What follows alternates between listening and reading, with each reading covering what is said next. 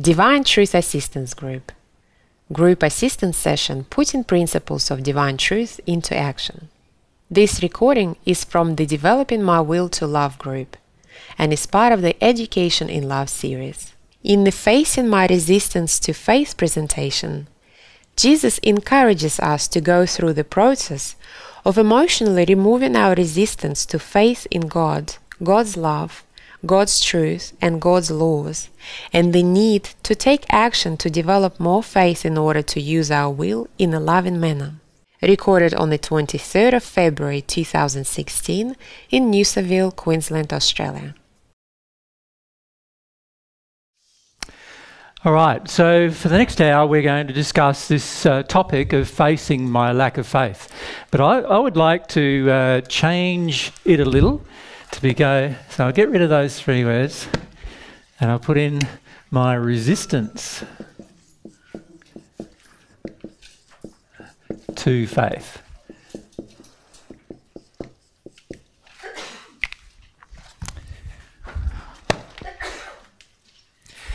What I find is a lack of faith there's no other reason for it than a person resisting it.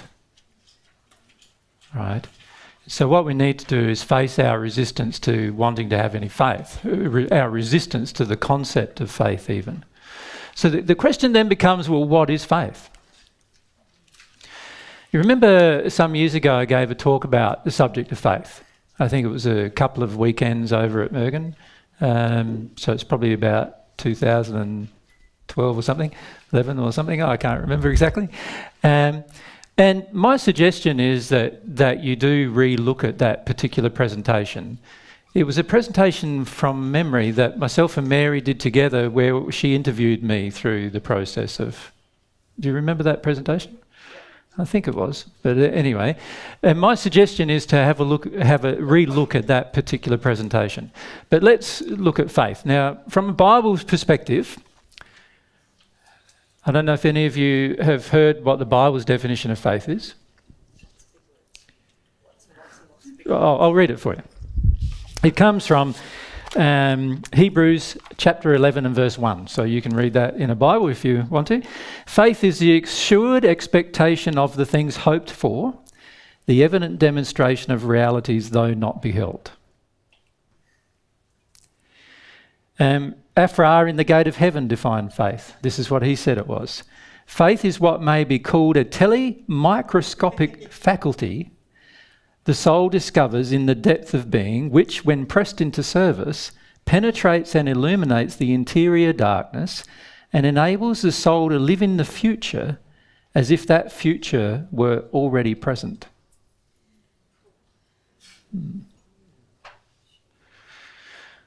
So what does all that mean?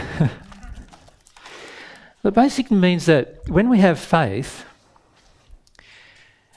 it's like we can see the future without being there yet. Right? So, for example, this is something that many of you need with regard to God's goodness, for example. Most of you don't believe in God's goodness, but if you had faith in God's goodness, you would have a feeling that maybe God is good, and then you would live like God is good. Does that make sense? Some of you don't have faith that God wants to give you love, right? But if you did have some faith about that, you would actually believe God wants to give you love even though you have yet to receive any.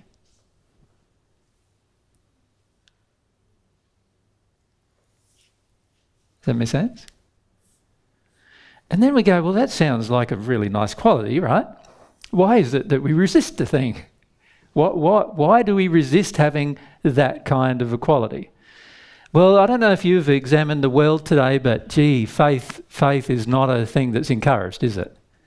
In fact, if anything, doubt is the thing that's encouraged. And it's actually cool to be in doubt, isn't it? It's cool. Yeah. Rob, you want to ask? Is faith something that's already in me, like a gift, like a seed of faith, or...? No, faith is another one of these qualities that needs to be developed. Yep. right? So you could say that it's related to trust. I don't know if you've noticed a child, but if your child asks you, Daddy, are there such a thing as Martians? And you say, no, there's not. He'll believe you, right? That's what I would classify as blind trust, because he doesn't know whether you know the truth or not, does he, at that point, right? So this is why it becomes very important to be truthful with children. So if a child says, do Martians exist, you say, the best answer would be, I don't know, son. I've never seen one. Wouldn't that be a better answer? Because it's more truthful, and therefore less inclined to cause that child through that trust to believe in something that it is not that we are not certain is true or not. Does that make sense? Yeah. So what I'm suggesting there, Rob, is that with regard to faith and trust and other emotions like this can be quite easily destroyed in our childhood, right? So while they're not developed in our childhood, they can be quite easily destroyed in our childhood. And they often are, frequently are, in fact, destroyed in our childhood. So most children get to 10, 11, 12, and they start, by this stage, their desire to trust anything has they've realised that, there are just certain things you can't trust. For example, when Daddy says he's going to play with you tonight, it's probably not going to happen, right? So he can't trust that, right? So when Daddy says, I'm going to play with you tonight, is he going to have much faith that it's occurred? No, particularly if Daddy said that 5 other times and Daddy's never played. You follow? But right at the beginning, if Daddy had never played with the child and Daddy says, I'm going to come home tonight and play with your son, right? At that point, the child has no prior knowledge or idea of whether that's going to be true or not. Does that make sense? And so it's highly likely going to trust that it's probably true if the person saying it says it lovingly and kindly and so forth. It's highly likely it's going to trust it. But then when it doesn't happen, what does it learn? It can't trust, but also what does it learn about the future? That it can't have faith that that future will be a reality. You follow? So it learns that at a very, very young age. This is our problem. This is why we've become cynical doubters on the planet, right? Because we've all been taught from a very young age that we had things happen to us where we couldn't trust, and because of the lack of trust, now we have no faith in the future either. We have no faith that it will occur sometime in the future. You follow? Now, God's not like that, of course. Everything that God says God is going to do, God does. Right? But we don't learn that as a child. We learn that, we apply our family of origin experiences with our parents to God. So our family of origin, we learnt to not trust all the time, and we can't have faith in all the time that it's going to work out. And so what we do is we impose that upon God. So now we believe there's no such thing as God doing it. There's nothing going to work out with God either. We can't have faith in God. Of course, we've had no experience with God at that point, right? Only experience with our family of origin. But that, unfortunately, has been imposed upon God because we want to try to trust. And this is where we see many of you still in this cycle with your family of origin, trusting that next time they're going to be better than last time, right? And you know why you do that? It's because you've put all the bad experiences onto God, right?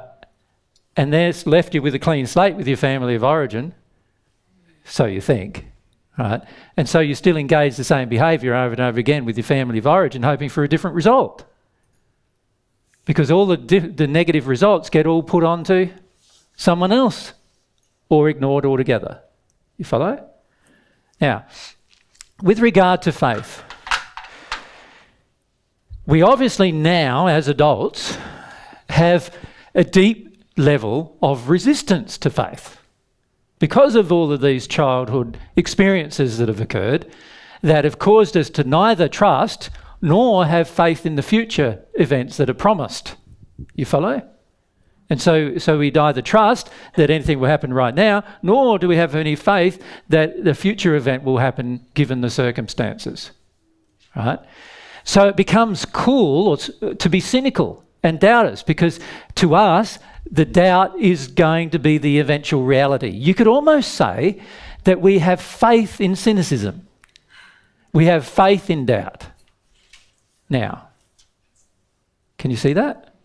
Because most of the time we're proven to be right. We're proven to be right.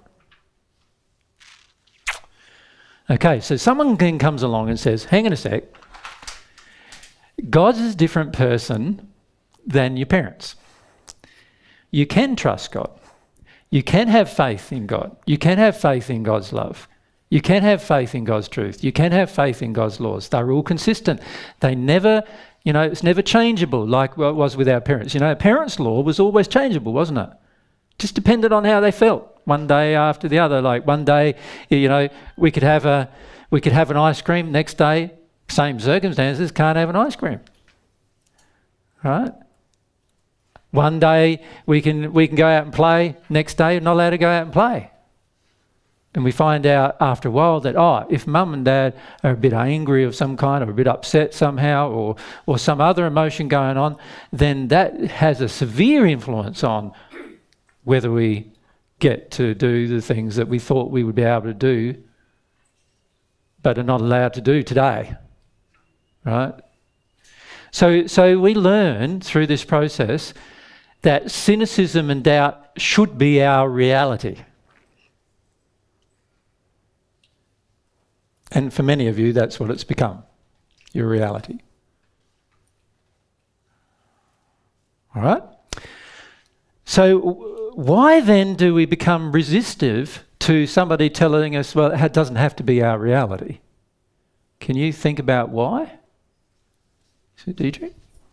If we have the mic, stand here. Thanks, Al. Who's our mics today? Diana. Thanks.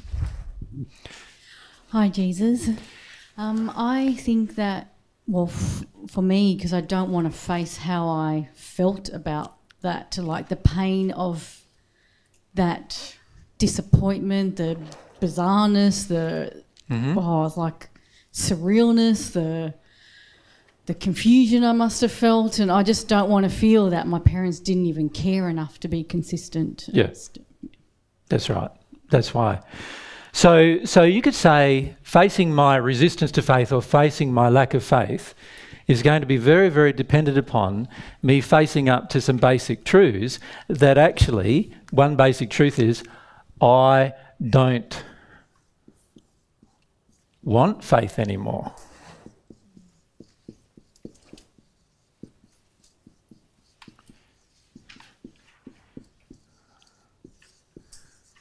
Right? I don't want it anymore. Why don't I want it anymore? Because if I have it, I would have to feel the pain of the past experiences where I had faith and was disappointed. See, we've stored up all this disappointment and it's sadness inside of ourselves about the promises that have been made to us over years and years and years of our childhood. And let's be honest, it goes even into our adulthood, even into almost every relationship we've ever had. It goes into our relationship with our partner, doesn't it? Like quite often we get disappointed there as well. And our relationship with friends, quite often we get disappointed there too. And there's so much of it, right, to feel. Because nobody on earth really is reliable. No one. And there's a good reason for that, is they're not infinite. Therefore, they cannot be reliable. So you can't rely on anyone on earth, or in the spirit world for that matter. And we don't want to feel the pain of that. The person we can rely on, God, We're completely ignored, because if we feel God, and we feel God is reliable, we'll have to feel all of this sadness that we've built up over years and years and years of disappointed experiences. Yvonne?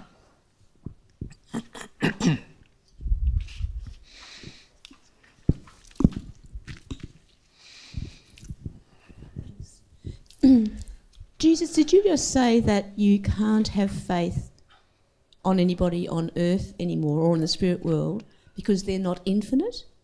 Yeah, well, like, how does that work? Every single being aside from God is going to, at some point, right, cause some kind of disappointment. And particularly if they're imperfect, aren't they? If they're imperfect, if they're not perfected in love, they're definitely going to cause disappointment, are they not? Now, the spirit world is filled right up to the seventh sphere with a whole heap of persons that are not perfected in love, and the earth is populated by people who are not perfected in love. So what's going to happen under those circumstances? You're going to be let down. You're going to be let down. You're going to be disappointed. Yeah. And most of us don't want to feel the disappointment, right? We don't want to cry about it. We don't want to experience it. We don't want to process it emotionally. And so what do? We decide that the best course of action is cynicism and doubt. That's the best course of action, because then you don't get disappointed. Then you don't have to feel the emotions relating to your disappointment. Can you see how manipulative we are with our own emotions? We control our own emotion by avoiding something that might trigger the emotion. You follow? And faith will definitely trigger emotion, because it will be a contrast between the faith that we have, that we can trust God and all of those kind of things, or even just having faith causes us to realise, oh, we want to trust God, but hang on a sec, I can't trust God. And why do I feel I can't trust God? Because I can't trust anybody. Never could trust anybody, really. Right? And it begins with the family of origin and continues the majority of our life.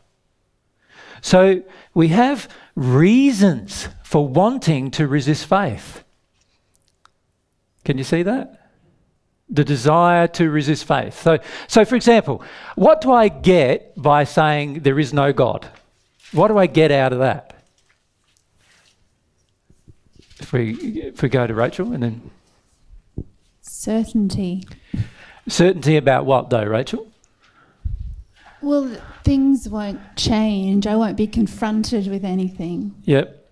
I don't have to do anything about discovering whether there is a God or not. Once I feel that, isn't it? Yeah. Yep. I don't have to take any action. Yep. If we go across to Gary. You can break all the laws of love. You don't have to worry about any consequences. There's no God, I'm going to die. And well, there's no God, there's no laws. Yeah, you can just... So if there's no laws, then there's no laws to break. Yeah. So that means I'm completely free and without consequences.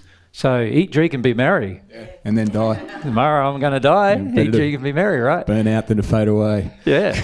And this generates a whole heap of behaviour, you can see, that is then justified through the belief. Can you see? We choose beliefs so that we can get away with the behaviour. You follow? That's what we do. All right. And this is a major problem for us. So the motivation, so we want to talk about the motivation. We are motivated into no faith.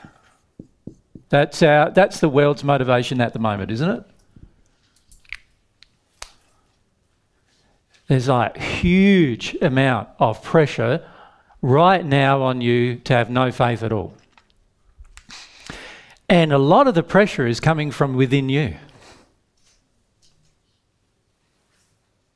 Because having no faith means you get away with things, you don't have to do things, you can not make decisions, you don't have to act in harmony with love, you don't have to act in harmony with truth. There's no such thing anyway. So what's the point? What's the point of doing anything other than just having a pleasurable, happy life of your own choosing, doing what you want and, you know, like they said, eat, drink and be merry, for tomorrow you're going to die. So there's no other motivation, is there, after that? Yeah, Alan? It's interesting at the last assistance group you mentioned about faith and how we see it every day in our lives. We do. And like driving your car at 100 kilometres an hour and the other car's only a metre to the other side of you at the same speed, so that's 200 kilometres an hour. 200 kilometres an hour collision course, and you have a lot of faith in that other person who's not going to cross the line, right? You could just sneeze or change the music dial and that's it, you're in the spirit world. Yeah. So I find it fascinating that faith is all around us, yet it's also like it's against us because of the human denial about trust. And So what are the things we really have faith in at this stage? And it's really quite ironic, but we have faith in the physical things. Yes, yeah. Like we have almost complete faith in physical things. Like, and I find it interesting, even like most of us would without hesitation get in a car to drive down the road to go shopping, right? And yet there are literally, there's hundreds of thousands of people who die every year from doing that. So we have faith in it even though it's not a guarantee. You follow? It's not a guarantee that you're going to survive. There's just a high likelihood you are, right? And we go by the percentages, don't we, a lot of the times? And yet we still have faith in that. With God, God's absolute. You follow? There is no such thing as 99.9% with God. It's 100% or zero. That's it, right? That's what I'd call absolute, and yet we don't have faith there. But there's a whole heap of physical things we have faith in, right? Even though that's not absolute. But because it's highly likely, we have faith in those particular processes. You, as Alan pointed out, you've put your life in danger every day, probably, since the time you began driving when you were, what, 16? For most of you. You've put your life in danger every day, and you've had total faith in it that everything would work out fine. All right. Even though the percentages say that no, not for everyone. But you've been fine with that. Yep. Catherine? So that really means, in the end, we don't even have any faith or truth in ourselves, do we? Not really. We just lose that. No, but it's convenient to not have faith in yourself. Yeah, we can drive and not worry about it, can't we? Well, it's not only that. We can when we have faith in ourselves with many physical things, similar to this issue that Alan raised, but we don't have much faith in ourselves with anything spiritual or emotional. Have you noticed that? Like the majority of you have very little faith that if you cry, that it's going to be good for you. Very little faith in that, right? The majority of you have very little faith that if you ask God for love, that you'll actually get some, if it's a sincere desire, right? You have very little faith in that. Like I say, anything spiritual or emotional, we have very little faith in. In fact, we are completely unscientific when it comes to anything spiritual and emotional. We put faith in imaginary things with spiritual and emotional issues, right? So, and you'd rather put your faith either in an imaginary thing or a physical thing, and not in faith in anything scientifically proven to be true when it comes to spiritual stuff or emotional stuff.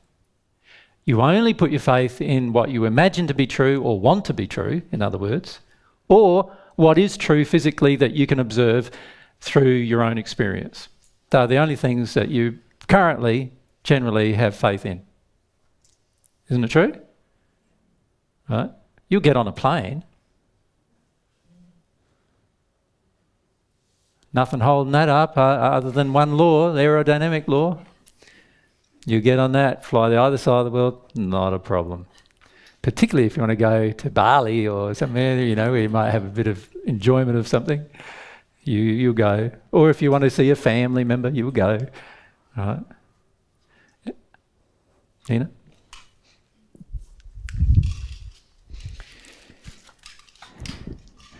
So from a scientific point of view, how would one go about demonstrating the fact of emotions? You know, because this is something that I've come up against, and like I've done it thousands of times. Like, I don't know if you've looked in the mirror after you've cried. Can you see all the lines disappear from your face and everything? Have you noticed that? A couple of days, one day after I've cried, I've got less lines on my face than the day before. Why is that? Now, it's the best wrinkle cream out. But you don't want to cry, right? So you're not going to do that. So instead you go and put wrinkle cream on your face. Or anti-aging cream, shall I call it? Wrinkle cream wouldn't be a very good advertisement. So this causes wrinkles. No. You wouldn't be able to do that. But yeah, the anti-aging stuff, we'll whack that on, not realising that most of our ageing is caused by emotions, or all of our ageing is caused by emotions that we're holding on to. Right? And all we've got to do is release some of those emotions and you'll see it reversed. You will. But we don't even want to try to do it. Why? Why don't we want to try to do it? There's one primary reason why. Well, it's not. It causes our lack of faith, but our primary reason, what is it? Laura, if we don't want to feel our pain. We don't want to feel pain. That's our biggest problem, isn't it? We don't want to feel pain. You'd rather put anti-aging cream on your face than cry, wouldn't you? Most people do. Crying, like, you start crying in front of somebody. You try that. You see how distressed everyone gets. Man, it's full on. They want to take you to hospital, they want to take you to a psychologist, they want to give you a pill, want to give you a Valium or whatever, calm you down, and they'll do anything for you almost to stop you from crying. That's how much of a panic we're in about feeling one emotion. And then you add sexual emotions to that. Yeah, that's like, you know, you don't go there ever, right, with anybody. So these are the problems. So the biggest problem is, why do we have a resistance to faith? It's because having a resistance to faith helps us avoid emotion. If we had faith, we'd probably want to feel more, but resistance to faith helps us not feel more. It helps us feel less. So what's the primary reason why we resist having faith? So that we can feel less. That's our primary motivation. It's a big problem, isn't it? So I'll just write that down. Our primary motivation is to feel no pain.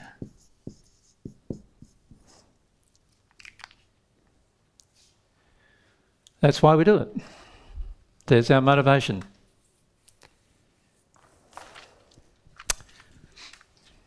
Suzanne?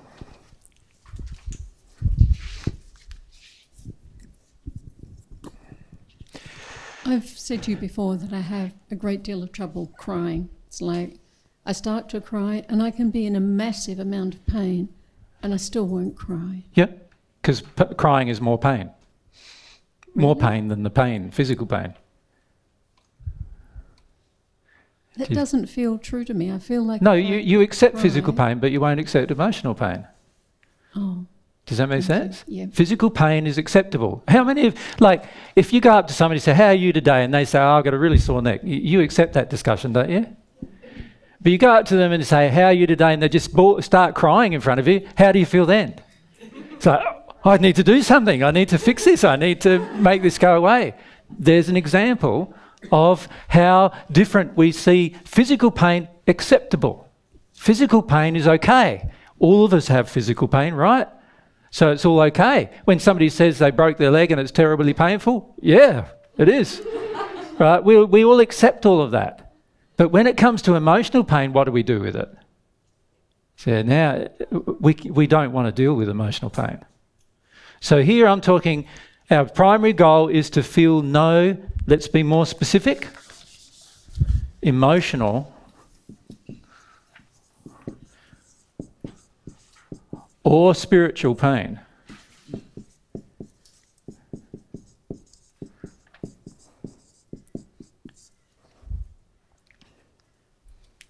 Yep. So Lani, you can see the difference, can't you? Physical pain, most of us accept, don't we? When I say we accept, like, we still do a fair bit to avoid it, don't we? So if I'm in some physical pain, you know, if you've got a headache, what do? Go and grab a Panadol or something, right? To make the headache go away. But when somebody says, I've got a headache, you go, oh yeah, no worries, fix to that, it's Panadol. Fix to that is some kind of pain reliever, right? We accept that. But when someone's crying their eyes out in front of us, most of us don't know what to do, don't know what to say. We're in a panic. We can't cope with it. We can't even cope with someone else crying, let alone ourselves, right? Is that because if someone has a broken leg, you know that it's going to heal and it's only temporary? But if someone's in emotional pain, we don't have faith that it's going to end and they'll be healed after it. Is that why we panic? No, I'm saying we don't even want to have faith. I'm saying it goes even further than that. We don't even want to have faith, because if they have faith, then they would feel the pain, and we don't want them to feel the pain. We don't want to feel our own emotional pain. We don't want to feel our spiritual pain. We don't want to, so we don't want to have faith anyway, even though the results would be that we would find some relief and get, therefore, the proof that our faith was worth having. We don't even want to do that because our goal is just no emotional or spiritual pain. So we don't even want to take, like, the first step to just... We don't even want to do it once and prove to ourselves that it's true. Yeah. We don't even want to do that. Yeah. We don't even want to do that. We don't even want to do it properly just to prove once to us that it actually has a positive effect. Because that would be all it would take, really. To have faith that it works. It's a process that really works. Yeah, so true faith comes from actual experience. Isn't that not true? Like, so for in the child, the example I gave to Robert, the child, remember the child, the actual experience became that Daddy didn't come home and do what he said he was going to do. So the child learnt you can't trust Daddy, what his Daddy says, but the child also learnt you can't have faith in what Daddy says. You can't have faith in the future of what Dad's promises, right? That's what the child learnt, because it was disappointed, right? If the experience was completely the opposite, where Daddy said, I'm coming home playing with you, son, and he came home and played with you, then what would happen? Then your faith would be validated, would it not? And therefore give you a stronger faith that next time Daddy promises he's going to play with you, he probably will. Isn't that not true? Right? Same applies here. We have to build our faith somehow, but what I'm pointing out to you is the main reason why your will is not even engaged in many ways towards God and towards the source is because you have no motivation to have any faith, because if you have faith, you'll have to feel some emotional pain or spiritual pain, and you don't want to. That's your motivation. That's your primary goal. Yeah? Just come across to Glenn and to Rita on this side. Particularly when you did cry when Dad didn't come home and you got a whack for it. Yeah, it's even worse then, of course, isn't it? Because you got belted for something that was a valid experience. So after a while, you learn to fear pain itself, right? And this is where many of us are now. We now fear emotional and spiritual pain We fear it more than we fear physical pain. That's why we tolerate physical pain, and that's why we'll tolerate physical pain even though physical pain is caused by emotional and spiritual pain. In other words, if we released some emotional pain, the physical pain would disappear, but we would rather have the physical pain and try to attempt to alleviate the physical pain without going into the emotional, because the emotional to us feels worse than any physical pain we can experience. And you know what? We are willing to go to hospital and die a horrific death through something like cancer rather than feel emotional pain. We are. The average person on this planet is okay with that. And then they go, no, it's got nothing to do with the emotion, so we tell ourselves that it's not even got anything to do with it, so that we can avoid the whole concept that maybe the cure is emotional. We even do that. Rita, thanks. You just said true faith comes from actual experience. Mm-hmm. But we haven't had an actual experience of God like you had in the first century when you were a child. No, but you could have. Why that? Just by choosing one. Choosing to have a little bit of faith. Actual experience. No, choosing to have a little bit of faith initially and have the experience. It's like choosing to have a little bit of faith that emotional pain, once you experience it, will give you physical results. It will help your health. You can have a little bit of faith that that's the case, right? A little bit of faith in God's goodness, that God's created a system where you can do that, and then try it out and see how it goes, and then measure the results, and that will help you build your faith. So it's just like in the mediumship channelings that people who just suddenly realize they do want to have that faith and do pray to God. Yeah, I wouldn't say it's a sudden realisation. Every time I've explained that to them, I've said, look, let's try an experiment and see what the results are. You remember that? Yeah. Every time. Yeah. And then when they see the results, that's what gives them some faith now that that is a potential truth. Now, what makes them make that original choice? They've got no faith at that point. What makes them make the original choice? They see others. They see the spirits in the higher condition. Maybe not. So what makes them make the original choice? Their pain is too big. Their pain makes them see some things, but it doesn't make them make a choice. They want to. And what's that called? Will. Will. Exactly. So what's our subject that we're discussing? My will. And can you see that you can have a will to decide to even build faith? Or you can have a will to resist it. And most of us are choosing a will to resist it because that's normal. That's on this planet, that's normal. To have a will to resist. You follow, Laura? What's the difference between emotional and spiritual pain? Spiritual pain comes from what I would classify as spiritual. I feel they're very connected, but let's look at spiritual pain versus emotional pain. Spiritual pain. My belief in God structures a lot of the pain in my life. My lack of belief in God, my lack of trust in God, structures a lot of the pain in my life, right? That's different than my interaction with, say, Peter, and he belts me in the nose, and that caused me some pain, right? In that that's an interaction, that's more of an emotional interaction that's caused me some pain, right? Or some physical pain in that case. But his intent to do it would cause me the emotional pain. Why did he want to do that to me? That's my emotional pain, right?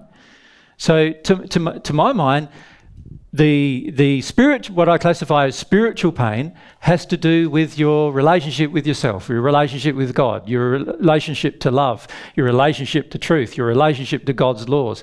Whereas to me, a lot of them, which is all emotional, of course. So I'm not saying they're not emotional, that spiritual is not emotional, but I'm saying that a lot of our pain comes from the lack of spiritual development in our life. A lot of our emotional pain comes from that. Does that make sense? And we don't want to feel it. So for example, lots of you have extreme amounts of doubt about whether God even exists. Extreme amounts of doubt, but you don't want to feel it. Some of you, like many Christians I've met, have extreme amount of doubt about whether God exists. They don't want to feel it.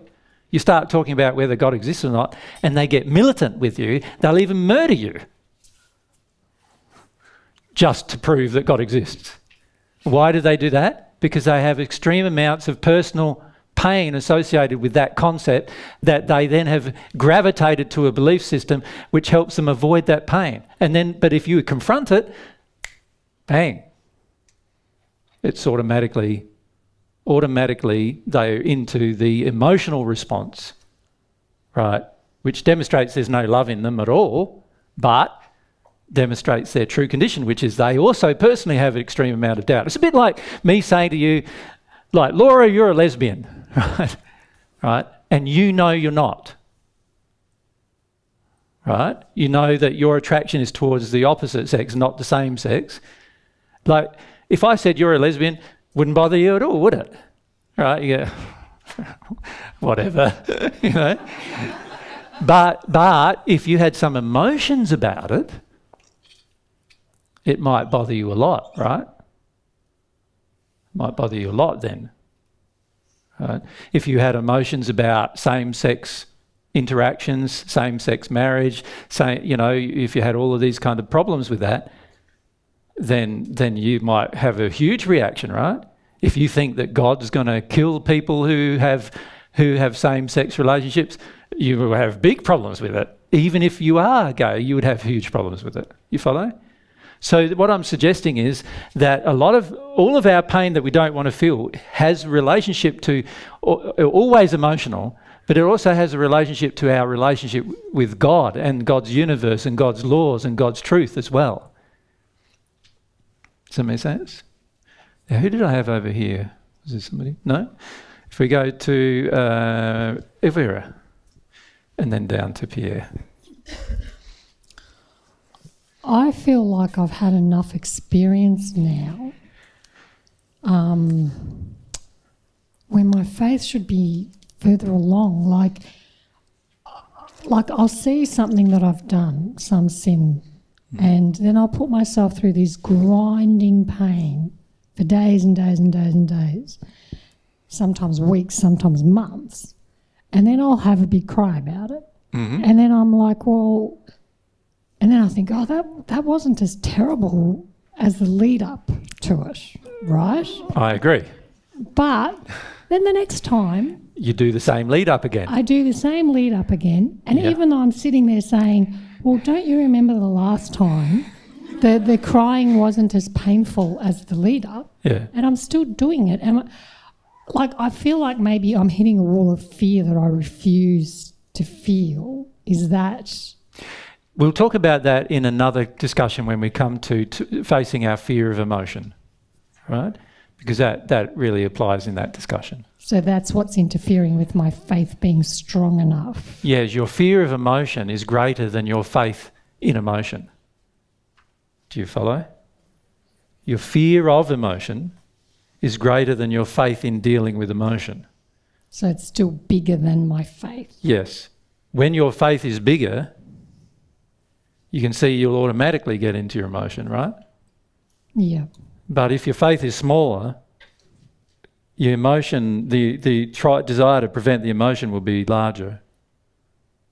This is why faith is such an important quality to develop and spend a lot of time developing. There's things you can do to develop it, right? Remember, faith is a part of your will, so you can develop it. You're allowed. You can do things to develop your faith. The same as you can do things to develop your will. It's exactly the same principle, in fact, as developing your will, right? So we'll go through that in a couple of days' time, how to do that. But at this stage, what I'm trying to point out to you is that your desire, your resistance to faith is specifically surrounding the issue that you don't want to have any. Because having some means feeling some things that you don't want to feel. Does that make sense? If you had some faith, you'd be impelled to feel it. So it's better to have none. That's what you think. It's better to have no faith. And the whole planet thinks it's better to have no faith, particularly when it comes to emotions. It thinks it's better to have no faith whatsoever. And particularly when it comes to God, it's better to have no faith at all. Right? This is why on earth it's really interesting, because, if you ask a person what member of a religion, who's a member of a religion, almost 2/3 of the planet will say they're a member of a religious faith. Right? So that's a lot. That's the majority, right? But you ask them whether they have confidence in God, the standard answer is going to be, I don't know. I don't see how I can have confidence in God. I've never had a personal interaction with God. I don't really know whether I can have confidence in God. There's a lot of bad things that happen that I feel like blaming God for, right? The average person, even those religious people, the average one of them has no faith in God at all. You follow? Yep. So, Pierre?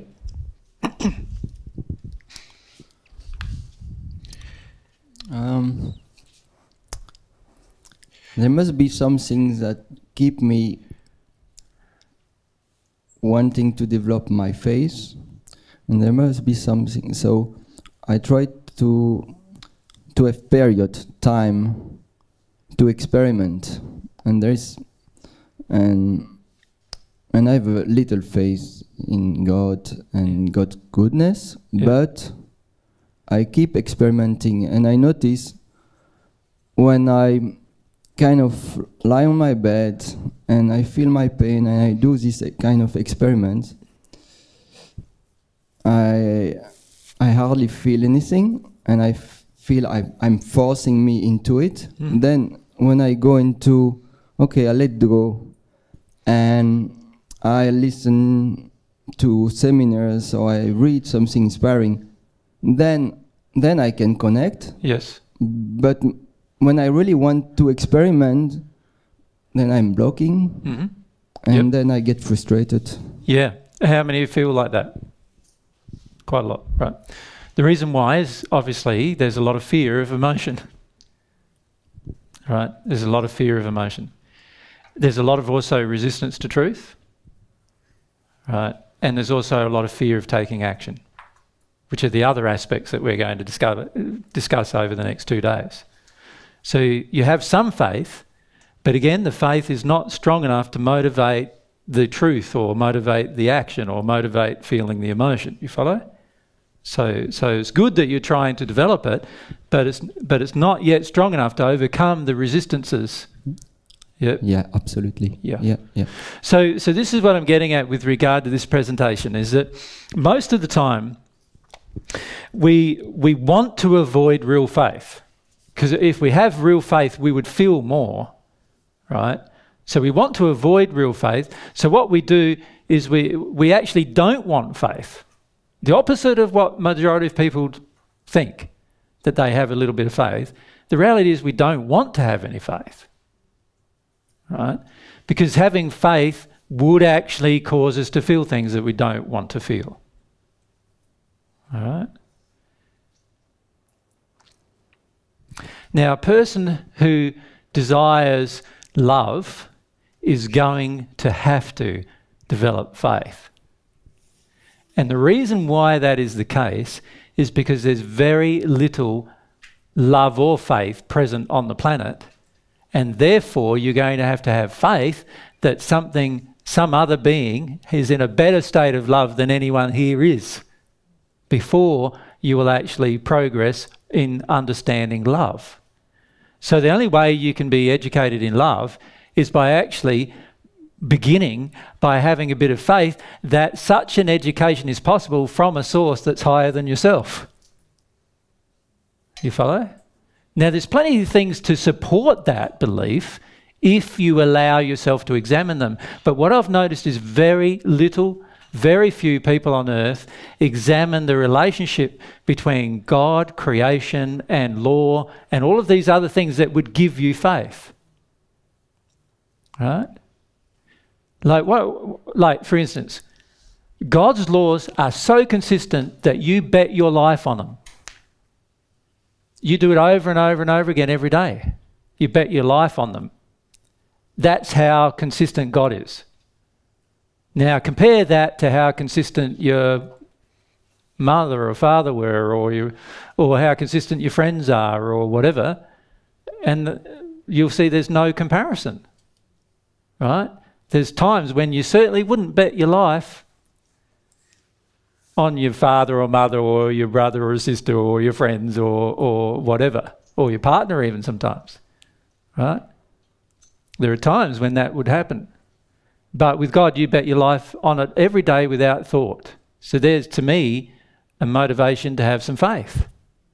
Just that one thing. The fact that God's laws are consistent gives me faith. Right? And these are the kind of things we need to ponder about.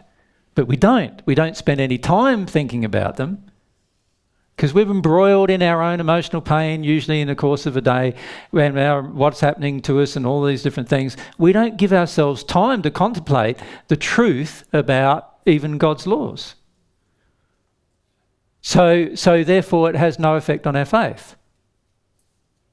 So again, we're going to have to somehow structure our life in order to contemplate these particular things. Now, in the first century, I spent a lot of time in contemplation about the things I was learning. But I noticed not many people do that. Not many people think about the things they're learning and relate it to their life in a practical sense. They just don't. It's like a scientist doing an experiment and then throwing out the results. That's what we do. We throw out the results, and then the very next time we come up with the same circumstances, we're back at point one, where we haven't worked out what the results of the previous experiment we did in exactly the same way. And so we go ahead and we decide to either create another experiment, or most of the time what we do is just feel impelled to feel no emotional or spiritual pain, and we don't even do it. We don't even assist ourselves to create faith in what we've previously done will probably work again this time. We don't even do that. All right. Thanks, Linda.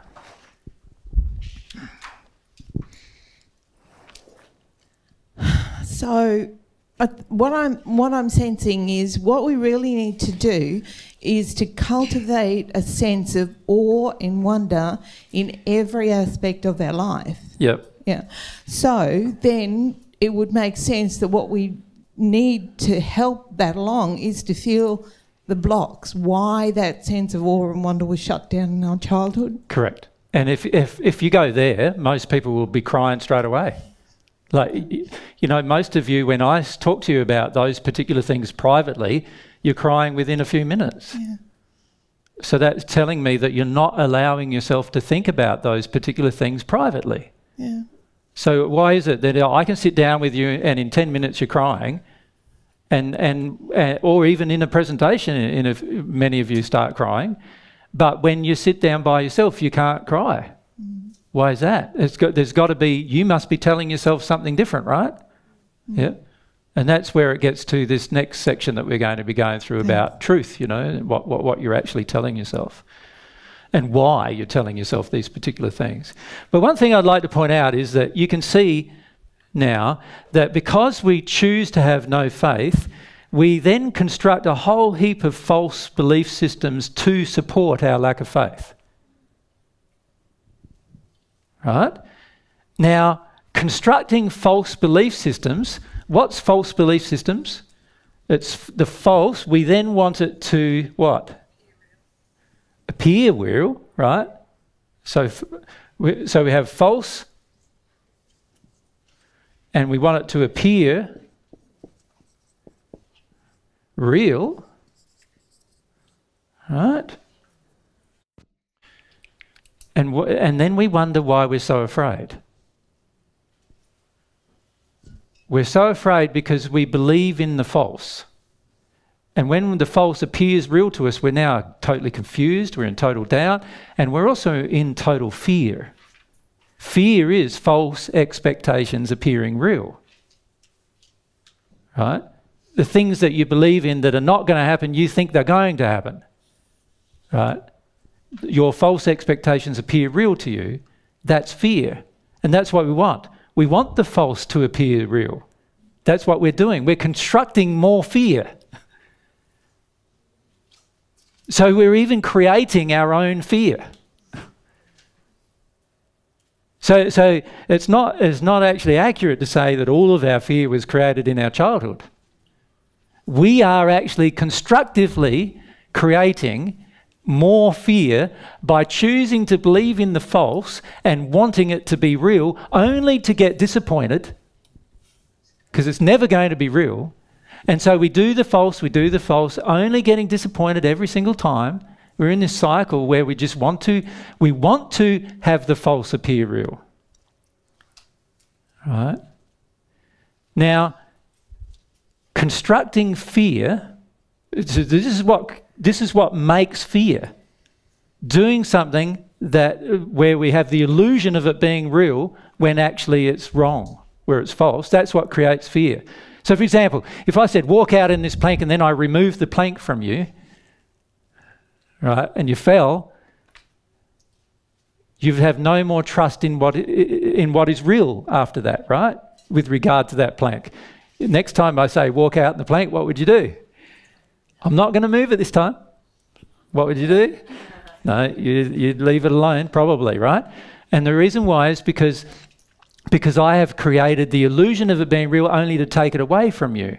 And so now you have all this fear that comes up when you contemplate that particular thing, because there's no trust in any certainty anymore, right? I've constructed your fear if I do that. I've made you more afraid. You do that to yourself all the time because you go along with your false belief systems, hoping that they'll end up to be real in the end, and you do it because you want to avoid some pain.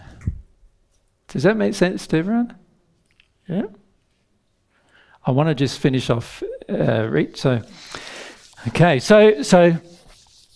here we are. We're constructing a heap of false beliefs.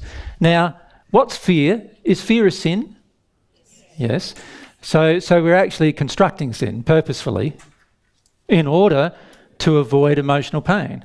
And then we're hoping that in the result of constructing sin that we won't have more pain. And is it working? No, of course it's not. We are having more pain. This is why we're having more pain, because we keep constructing more by the choices we're making. And we do that because we don't understand will. We don't understand how to properly use our will. You see, we wouldn't do that if we understood our will, would we? We would go, hang on a sec, I can change all of this. I can get rid of false beliefs by feeling them. I can feel emotional pain and that is gone. It won't have an impact upon the rest of my life if I do it, and that is going to be good for me, and it's going to be good for everyone around me too, actually. All it requires of me is developing some faith that that whole process will actually work. But when I look at a child, it works for the child. He falls over, cries, gets up, walks again, falls over, cries, gets up, walks again, falls over, cries. Eventually what happens is he's not falling over anymore. Why? Because he's learnt all the reasons why he fell over. And he has no more fear about walking because he's let it all go. Right? He's let it all go in the process. As it happened, he let it go. Right? And because he chose to let it go, he is now confident when he walks it's so confident that, you know, we can get to walk across a tiny little wire and still be confident. I've seen people do that, right? I've seen builders walk across a truss where there's like they could fall to their death and they just walk there, you know, like as if they're walking just on the ground. That's how much confidence we get in our own ability to walk. But to get there required processing emotion. If we didn't process the emotion, we would have had so much fear that we would never have walked again. And that's what most of us are doing with our emotional life and our spiritual life. We choose to not walk again. Does that make sense? Yep. Okay. Well, what I'd like to do now is have a break. This break is another small break, if we can, have 6 minutes or so. And then we were going to discuss another aspect of facing our resistance, and it's facing our resistance to truth this time.